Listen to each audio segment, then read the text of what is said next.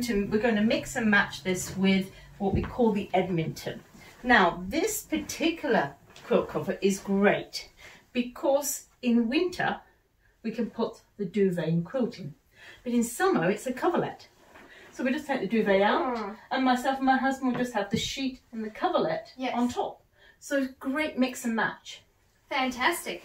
Now I'll kind of just talk about this because this is actually we found it really interesting. Is you normally put the button side at the bottom.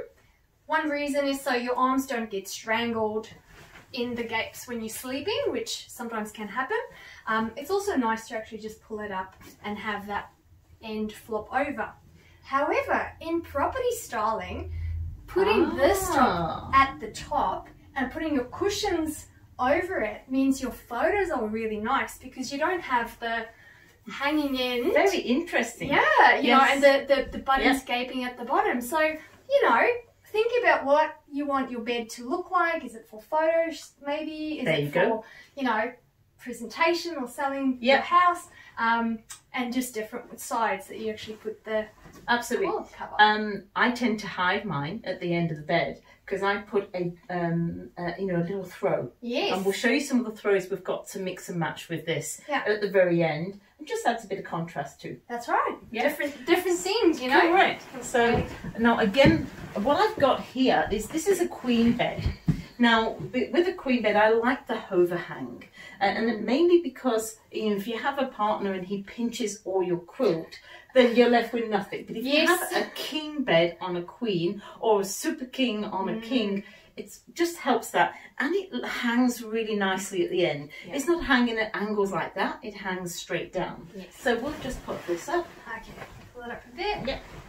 Alright, so this is a beautiful green colour, and this really reminds me of autumn, beautiful autumn colours, season that we're in.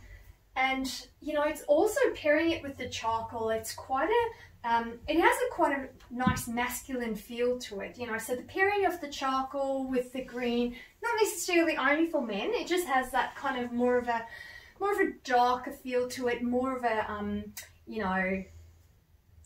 elegance, but also a bit of masculinity. So we'll show you how to actually bring in a couple of different florals and things to break the dark pattern, but I also like the pattern of this. Yes, it is a particularly nice. It is a particularly nice pattern, and also we have a lot of ladies whose husbands just don't want floral. They just don't like the floral, but they can get away with an odd cushion that's floral to make it more feminine.